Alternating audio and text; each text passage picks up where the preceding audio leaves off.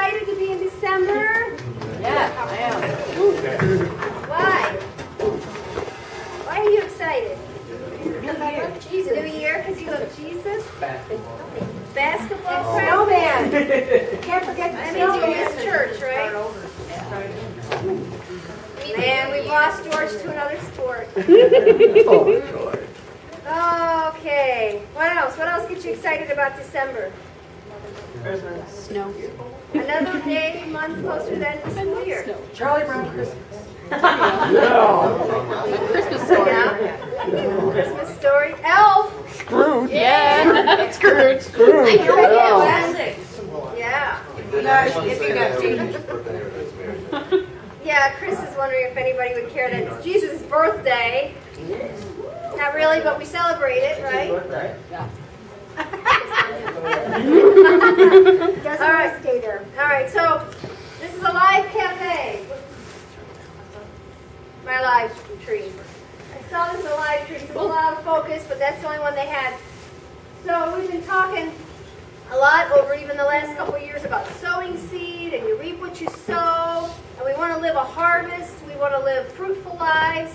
So if you look at that tree, I'm hoping you're starting to see a little bit of you in that tree. How alive are you in Christ? With the fruits of the Spirit, with good works, with fellowship, with salvation and mercy, and all that kind of stuff. We're supposed to be deeply rooted, bearing fruit. Right? Not worthless, doing nothing, just sucking it in. Right? We're supposed to be putting it out. So I just want to encourage you. So how many of you took my challenge 2 weeks ago for a 40-day fast? Courtney did. Rob did. Oh, now we're failing on the front row. Ask me how many cups of coffee I've had since that day. One. How many cups of coffee have you had? 0. 0. Ohio? What's that? Oh, H. Oh, come on. You had to go there, didn't you? All right, so how many of you have kept your fast? Rob and Courtney, Diane has kept her fast. Crystal's kept her fast. It's not that bad. Well, yes, it is. I would really like a cup of coffee. I'm in recovery, so mine don't really count. No, it don't count. Now, why are we fasting? Whatever it is we chose to fast. Because it makes us better people? no. It makes God do things for us? No. How does it make you stronger? Spiritually. Okay? It makes you spiritually stronger. So I have to remind myself when I really smell like a fresh pot of coffee, that's the worst. Like if you're quitting smoking, you know, and you smell a freshly lit cigarette, isn't that like, you could just eat that, right? Yeah, but when you take Even a cigarette smells good to me. Pastor Deanna, may I speak? I gotta Yes, say sir. something. If you're on topic. I am on topic. I got to give honor where honor's due. My wife gets up every morning and makes me coffee and then doesn't drink any. Aww.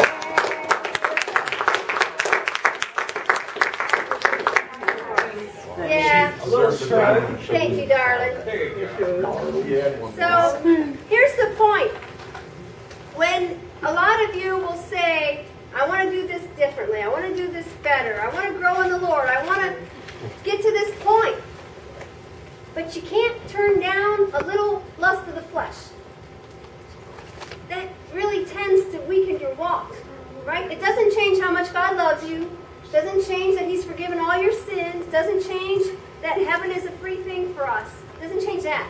But when you want to grow in the Lord, you want to mature in the Lord, you want your faith to be stronger, because the Bible talks about a growing, exercising of our faith.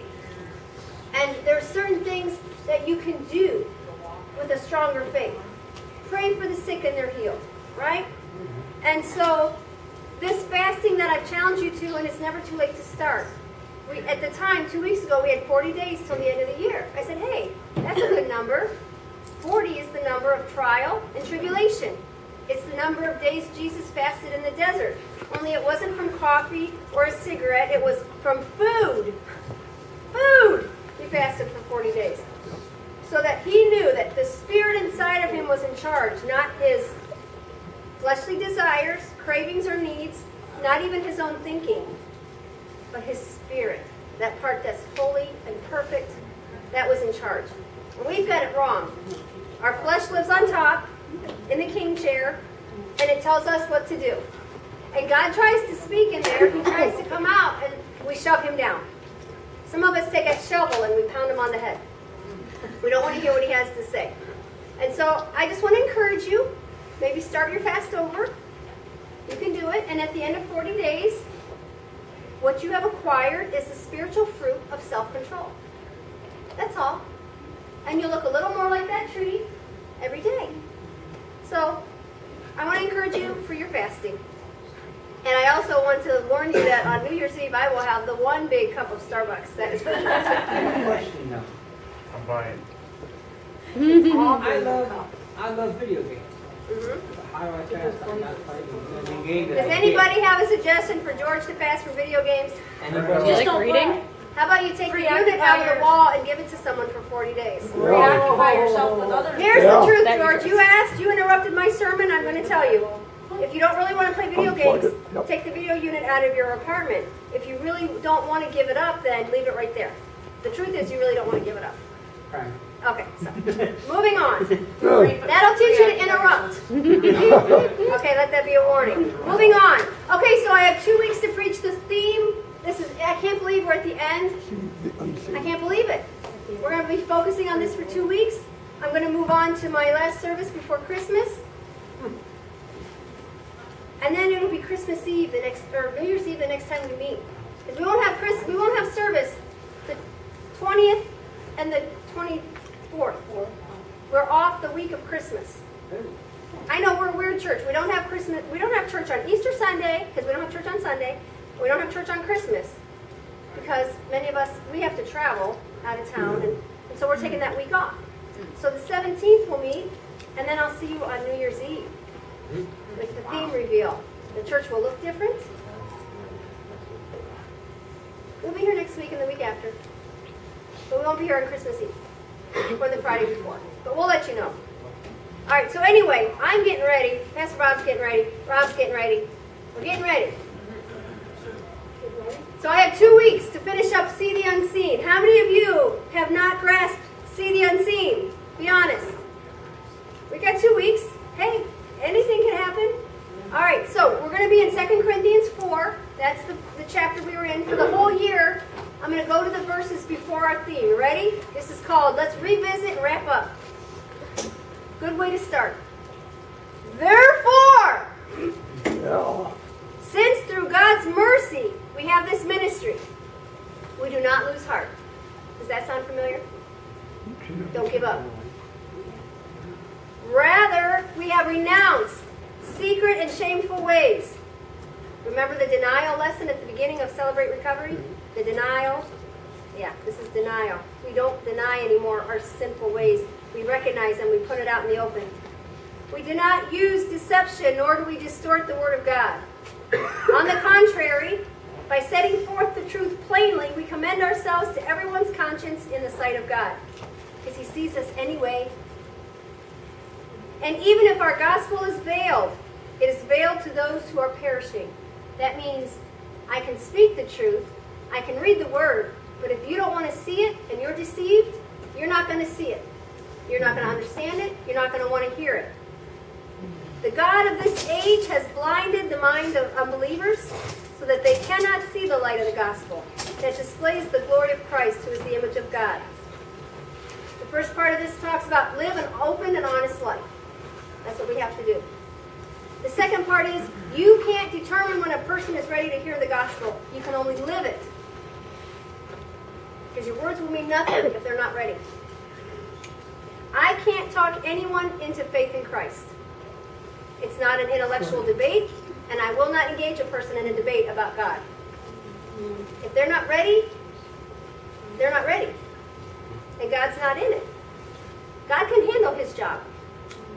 And so it is my job to live open and honest and make my life look like that fruit tree so that you'll want to come close and go, ooh, I want to see what that's all about.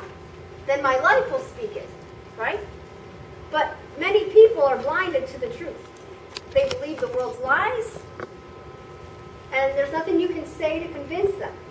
And the devil's got a real good trick to create division by getting us to argue about things none of us really know the true answer to, only through the Holy Spirit that reveals it to us. So I can't talk anyone into faith in Christ, and no one can talk me out of mine. That's a good thing. You can't talk someone into salvation, and if you're truly saved, no one can talk you out of it, because you believe what you believe. And we're going to hear that what we believe, we also speak out. So, see the unseen. It's about removing the lies and the deception and then grabbing a hold of faith. That's what this year's been about. Remove the lies that blind you so you can truly see what's important, and it's the stuff you can't see. It's the stuff of faith, the stuff of God. Verse 5. For what we preach is not ourselves, but Jesus Christ as Lord, and ourselves as your servants for Jesus' sake. For God, who said, let light shine out of darkness, great selection of songs, by the way, tonight, made his light shine in our hearts to give us the light of the knowledge of God's glory displayed in the face of Christ. But we have this treasure in jars of clay to show that this all-surpassing power is from God and not from us. Jars of clay, what's that? That's us. It is a band. Jars of clay. We are jars of clay. They are made by God. We are made by God. We are created things. We are mortal. We are breakable. We're humble. We're made of dirt. That's us. We're the jars of clay. This treasure is the light of the gospel that we hold. We hold that. And we have to remember that it's not us that this is about. It's about him. We're just a jar of clay trying to reveal his light. We are hard pressed on every side, but not crushed. Anybody feel hard pressed on every side this year? Right now, this week? Yes. Okay. But you're not crushed. You're still here. You're perplexed. How many could use a little wisdom, a little understanding? Okay. But not in despair. Persecuted, but not abandoned. You're not alone in that. Struck down, but not destroyed. Anybody feeling there? Seems like every year is do not give up here. Even though it was officially over in 2012, right? So we feel that way, don't we? I know a lot of people feel burdened this time of year. You're like, oh, and you just want to get to the first of the year as if it's got some magic power. It doesn't. It's just another day. You're like, oh, it took the wind out of my sails. But let me tell you, why do you feel so burdened? Why would you feel so pressed down, struck down, hard pressed on every side, right? Right. We let everyday stresses, disappointments, failures, our needs, our heartbreak, all that stuff just starts to weigh on us because we picture how life is supposed to not be like this. I'm supposed to have this much money. I'm supposed to have this kind of relationship. My kids are supposed to do this, not this. My house is supposed to be like this. My job is supposed to like this. This person should be at my job and this person shouldn't be at my job. And every day when I go in and a certain person is at my job, I get a little bit perplexed. A little bit persecuted. And I'm like, oh, they hadn't been there in 2 weeks. I'm like, good, just quit. They showed up today. Just enough time to just make me go, oh. You know, not because I don't get along with people. This person is a hindrance to what the work that we do. Anyway, but so because I have in my mind the perfect job would be me in his office, sitting in his chair at his desk. That'd be a perfect job, right? Most of you would say that you could do your job better than your boss, right? You're like, if I was the boss. But we let those things press us down because that's how it's supposed to be, or it's not right. And God really hit me hard this week. I was doing something so simple, and He spoke to me, and I'll get to that in a minute, but remember that those things that you go through makes you stronger, right? Like the diamond. This is the time of year where we can get coal in our stockings if we're not good. Wouldn't you prefer diamonds? I could care less about diamonds. My diamond wedding ring is somewhere in the backyard in the mulch. Every day I wake up, Bob is still there, so I figure we're still married. With you want me out? No. Answer that please quickly. Yeah, I paused, didn't I? Yes, Come on, darling. But how many of you know that, the worst thing in the world, the symbol of coal, means you weren't so good? But the only difference between coal and a diamond is that the diamond withstood pressure. There's a lesson in that. Those things in your life that seem so, you can either jump out of it, quit, play the video game, never grow into the fruits of the Spirit, and just be coal, or you can take the pressure and stay in. We did a message last year about staying in the pressure, stay in the pressure, stay in the pressure. Because God says that works, and that works through you this, and it works through you this, and all that. And look what is the result, a diamond. It was hard pressed on every side, but not crushed. God's making us into diamonds. He's refining us, like it says, like gold is refined in the fire, burning out the impurities. But we look at those with such a despise, going, why is my life like this? Well, maybe it's just some things that you worked yourself into, but nonetheless, stay in it. All right, let's move on. Verse 10, we always carry around in our body the death of Jesus, so that the life of Jesus may also be revealed in our body. For we who are alive are always being given over to death for Jesus' sake, so that his life may also be revealed in our mortal body. So then death is at work in us, but life is at work in you. It is written, I believed, therefore I have spoken. Since we have that same spirit of faith, we also believe and therefore speak. Because we know that the one who raised the Lord Jesus from the dead will also raise us with Jesus and present us with you to himself. All this is for your benefit, so that the grace that is reaching more and more people may cause thanksgiving to overflow to the glory of God. You see, the struggles and the sacrifices that you now endure are creating a bigger and better victory through Christ. Just like his death produced life. Your struggles produce triumph. Pressure produces diamonds and fruit. Does that make sense? Yep. So we keep going through this life wishing things were always different. We always think the grass is greener on the other side. We want this to be different. We want this to be different. We want this to be different. But wait a minute. That's so temporary. It's such a temporary thing. The struggles that you see, what's going on inside of you, it's not going to last forever. But what will last is the change that you allow Christ to work in you.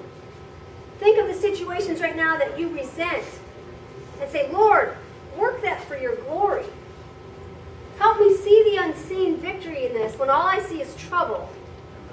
But he already sees the victory. Just like when God the Father had to turn his eyes as the Son was being crucified with all sin upon him. And for that split moment, Jesus was alone on the cross. But the Father already saw the victory. That's the only way you could do that. We all know none of us would be able to give our son over for a bunch of heathen, lying, scheming, awful people that may or may not ever appreciate it. I would never give my son over. Sorry, I wouldn't. To die for someone else, to get them off the hook. Think of the news events of the day. I think maybe that's why I was a bit glum today. I kept seeing those stupid reports of the trial today of that murder case. And Jesus died for them. Jesus died for that couple who killed the little girl. He died for them too. And so I think about that. Surely God knows that there's a better ending to this than what we see. So just think about our situations.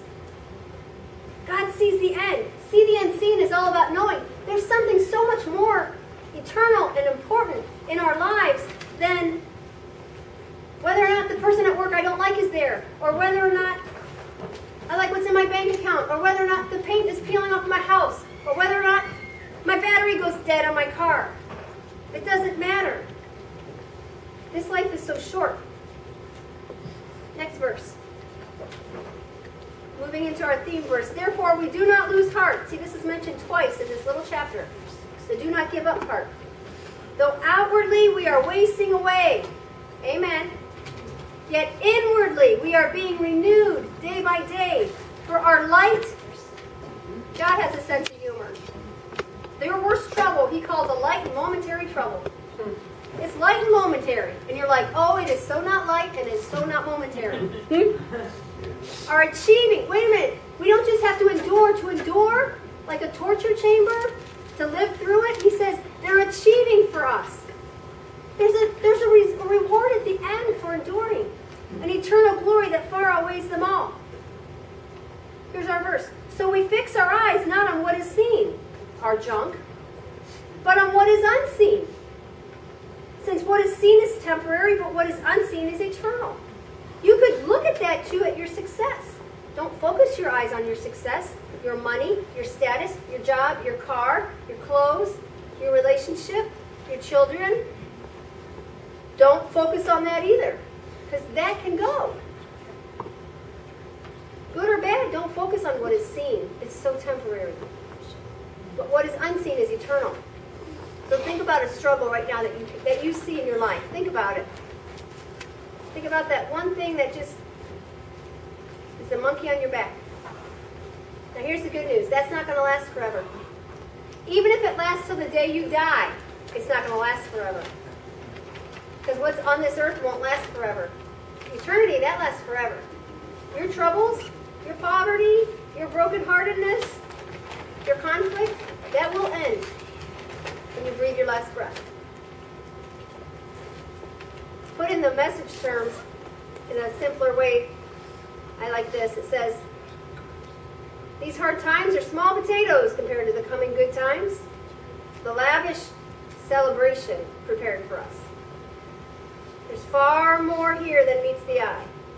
The things we see now are here today, gone tomorrow. But the things we can't see now will last forever. We've got to get out of the thoughts of this world, of what I'm doing today to store up things today, if that causes you conflict and strife. Earth is temporary. Your life on earth is temporary. We're sandwiched between two eternal places. The up and the down. They are eternal. This earth is so brief. Some people never live to see it at birth. Some people live to see it 100, 105, 110 years. Either way, it's like a vapor, the Bible says. And yet we put so much effort and misery into all that. We spend all our time, all our money on temporary things. And so this week I was in my little frustrated mode of looking at the house going, there's too much junk in my house. I told Bob I'm not walking into my basement one more time unless there's a dumpster in my driveway. Because the boys have lived in the basement, moved in, moved out, up and down. They just seem to just take what they need upstairs and the rest has been left down there. I don't know how many people have lived in my basement. How many people have lived in my basement? I don't know. Too many. We take in people. Anyway, the basement's a mess. And there's no lights in my house. No light bulb seems to ever want to work. So you're walking down there with your cell phone light going, oh my gosh, this whole room's full of junk. So I'm in this little mode of I'd like to just know that when I sit down, the basement's clean. And so I decided I'll clean what I can, which is under my sink in my bathroom. I can clean that. It's a small space. Oh my. So I get under there, and I'm like, okay. And I start pulling stuff out. I pulled stuff out and stuff that I've never opened. Like the shower thing my dad bought me 10 years ago. You put your shampoo, your conditioner, your lotion, and your body wash in this thing, right? You pour it all in, and it sits in the shower, and you just push it, whatever. Okay, I'm never going to put that in the shower. Never going to use that, because then I have to keep buying the same kind of soap to put in there, and still in the box. So I said, all right, that's going to the thrift store. Pulled out some other stuff from the thrift store. And then I started pulling out all these supplies. I've got bar soap and, gift soaps. I don't need body wash or perfume for Christmas. So I had all these sample sizes and all these things, and I'm like, well, this is cool. I was trying to figure out where could I stash all this, and I'm like, and the Lord hit me. He said, sow seed. It sounds silly, but it's like, you know what, little bit of money this is going to save me by stashing all this and not having to buy it for the next, whatever, 8 months. I threw it in a bag. I said, it's going to the pantry. It's going to the pantry because I can make care packages out of all this stuff, right? And he's like, store up your treasures in heaven. Store up your treasures in heaven. I'm like, that's right. Everything you do today that has eternal value, you can't lose it. It's not a bad investment. It can't get lost when the stock market crashes. No one can steal it from you. The seed that you sow for eternity in lives, souls, kingdom things, you can never lose. It doesn't go bad, it doesn't expire, it doesn't spoil or turn moldy, like my bread drawer. That looked really nasty this week. After the long holiday and not really being home, you're like, woo. So, let me ask you, what have you done this week that has any eternal value? What have you done this week that has any eternal value? Because the rest was just day-to-day survival, important things. We live in this earth, but we're not of this world, but we're in the world. We live in the moment, but we don't live for the moment. So, I would challenge you and ask you, what have you done this week that has eternal value? For a short time. It could be your last day, or you could be stuck with us for another 50, 60 years. Either way, in 100 years, we're all going to be gone. You think about those that you love that have passed, we will soon know what they know. We will all know that. We're going to know it. What have you stored up over there? Store up your treasures in heaven. Eternity is a long time. Think about a long race, like a marathon. How silly would it be at the beginning of a marathon? Anyone who finishes the race gets the prize. Okay? The very first thing out of the gate, you trip and fall. So you decide, I quit. I'm walking off the side. I'm quitting the race. How stupid is that? Okay. Halfway through the race, you trip and fall. You walk off. You don't finish. How stupid is that? A marathon is a long race. It's an endurance thing. You just keep going. You don't lose heart. You don't lose heart. You faint not. You don't give up. You just keep going. Everything you do during the race is for getting you to the finish line, not for that moment in the race. But we're living, and the Bible says we're in a race. Finish the race. We're all caught up in where we are right now on the track. I don't like this part of the track. This part of the track is bumpy. Well, get off that part of the track. Move forward. Learn your lesson. If you keep tripping over the same obstacle, figure out how to get through it. But the goal isn't to survive that part of the race and make the race easier. It's to get to the finish line. That's where the prize is. Does that make sense? There'll be ups and downs. Here's the other thing. It doesn't matter how you start in this journey of life. It matters how you finish. Only the finish matters. You can screw up 1,000 million billion times. And before you take your last breath, make it right. The warning is, yeah. But some people would say it isn't the end. It's the journey. The journey is where the lessons are. Yeah. But how you finish with the Lord, your condition with the Lord is all that matters. Yeah. Not how the journey looked or how many mistakes you made or didn't make. We just have to make it. We have to finish the race. Yeah. We have to get there on the Lord's side. But here's the warning. You don't know when the end of your race comes. Yeah. What happens when your finish line gets put right there? Oh, you're at the end. But I thought I had so much time. I was going to fix things.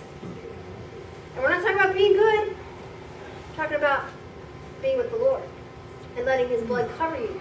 And truly, what does it say? If you love Him, you keep His commandments. There is fruit to your life that is evidence that you are walking with the Lord. The finish line. That's where the celebration is. And it goes on for ever. So these light and momentary troubles do not compare to the glory that will be revealed in us with the unseen. So, whether you need to get in the race, get back in the race, or just stay in the race. It's not about right now. It's not about the things that you wish were different in your life. That is so little compared to what am I doing for eternity? What am I sowing seed for eternity? What's kingdom minded? What am I doing that's going to last? It makes the other stuff so much less stressful. That's not how we're going to be judged anyway. When God looks at us, he says, did you know my son? Yes. Well, come on in. Not how many times did you make a mistake? Did you know my son? Yes. You're right, I know you did. This is how I know. You walked like him, you talked like him, you acted like him. And when you didn't, you came back to him. That's what's important. That's see the unseen. Look past the crud right now, because life is hard. Look past that. And go, but you know what? I'm going to do something today that's eternal minded. With the light of eternity. I'm going to think eternity. Because then it doesn't matter what credit score I die with. It doesn't matter. If I get all my medical bills paid before I go. If my student loans are still sitting there that I tried to pay.